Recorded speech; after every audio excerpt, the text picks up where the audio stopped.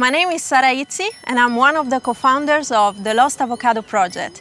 Today we are here in the beautiful island of Malta to shoot the latest episode of our Lost In videos. And this time we joined forces with DJI, who gave us a chance to use the new Ronin-S. In travel and documentary filmmaking, it's essential to keep your equipment as light and compact as possible, so you can take it anywhere you go.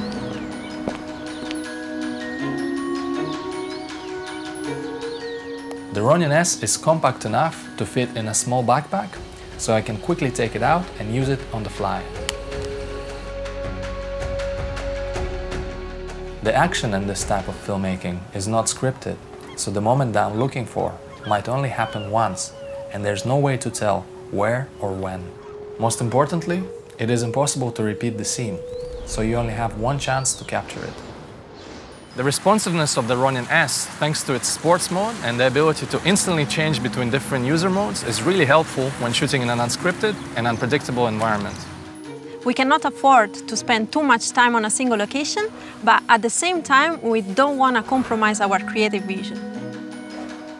The Ronin-S allows us to capture perfectly stable, beautiful dynamic shots in different situations, whether that's running up the stairs in the city, shooting from a moving boat,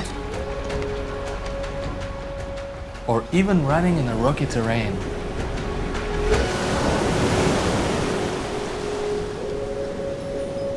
The Ronin-S makes it possible to capture complex scenes, like the tracking shot that we filmed in the old city.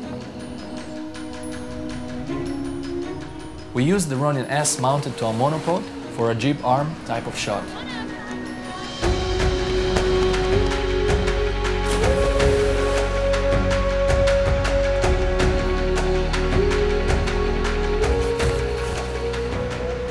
Easily mounting the camera on and off the gimbal using the industry standard mounting plate allowed us to take the camera off the Ronin-S for taking a still photo and putting it back quickly again. This especially turned out to be handy in situations where we needed both still images and video. We've tested the time-lapse feature of the Ronin-S, programming complex camera movements easily via the Ronin app. Working with the Ronin-S was a great experience. We managed to be much faster, create new dynamic shots, and I'm really looking forward to working with it again in the future.